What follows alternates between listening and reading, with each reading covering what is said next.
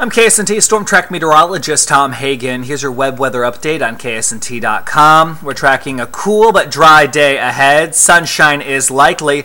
However, a little weather system is going to zip in tonight, giving us the chance at some light rain, maybe a few sneaky snowflakes, little if any accumulation. Today, just 52, got that 40% chance of that light mix tonight. Mostly cloudy tomorrow, 52. Then we start to track in warmer weather. Saturday, 60. Sunday, 70. Monday and Tuesday, low to mid 70s. That's your forecast. Have a good one.